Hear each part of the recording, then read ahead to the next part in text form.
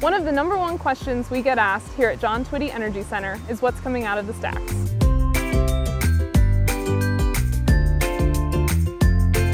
The most noticeable plume you might see typically comes from the cooling towers.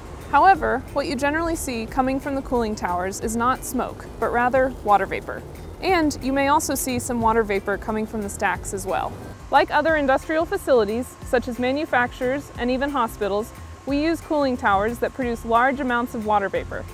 During the winter months, you might notice that the plume looks much larger when driving by. This is due to the larger temperature gap between the hot steam and the cold winter air, making the plume appear much larger. Over the past decade or more, total emissions from CU's affected coal-fired units have decreased significantly. Since environmental stewardship and responsibility is a core component of CU's values, we are proud of our environmental record and the steps we take to comply with these federal and state regulations. These regulations establish limits on certain emissions such as sulfur dioxide, nitrogen oxides, and particulate matter. We have a long history of achieving these limits and meeting these standards, even as the standards have tightened over the past 30+ years. At JTEC, one of our main goals is to reduce emissions from the stacks of our 2 coal-fired units. This is accomplished by using some of the best available control technology and equipment in the industry.